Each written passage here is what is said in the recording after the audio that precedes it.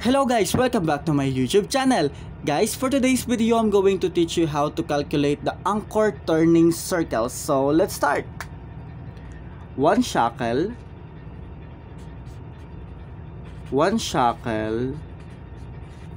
is equivalent to 27.5 meters. Okay? 1 nautical miles is equivalent to 1852 meters. And then let's say our ship length, this is the overall, okay? Overall. Ship length overall, let's say we have 300 meters. Then your captain's going to drop anchor 6 shackles into the water. 6 shackles into the water.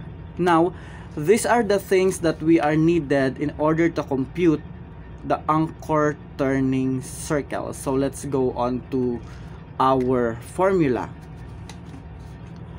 Turning circle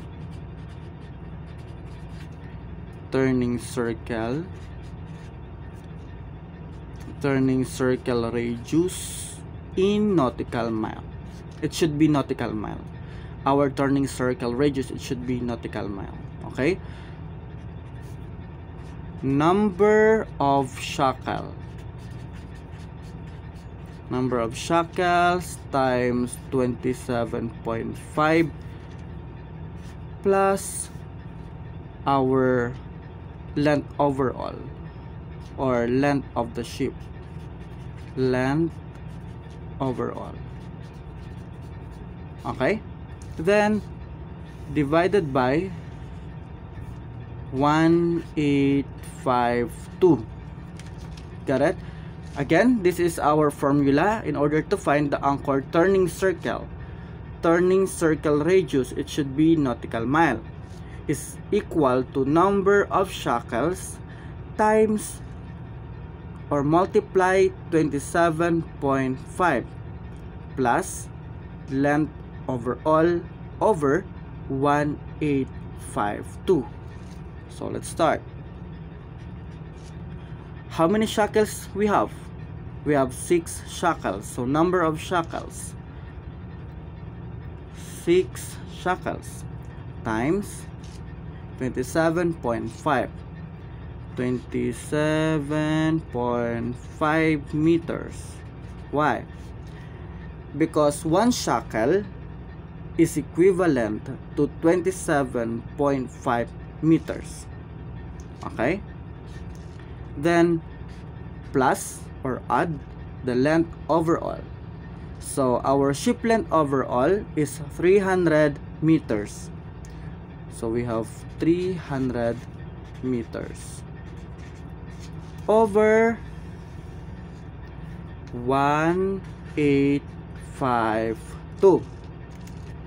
So next, 6 times 27.5. Okay, I'm gonna show you how to compute that. It's only basic. 6 times 27.5 is equal to 165 meters.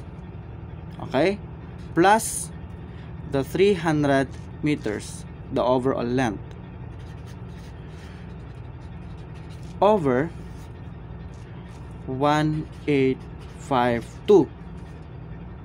Okay, next, 165 meters plus 300 meters is equal to 465 meters divided by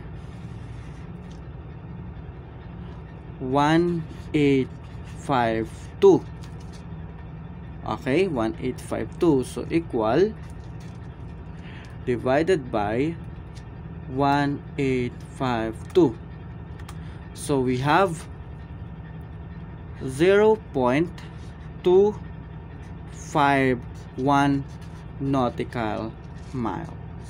So that's it, guys. We have 0.251 nautical miles. So if you're asking why is it nautical miles, because we converted the 465 meters into nautical miles.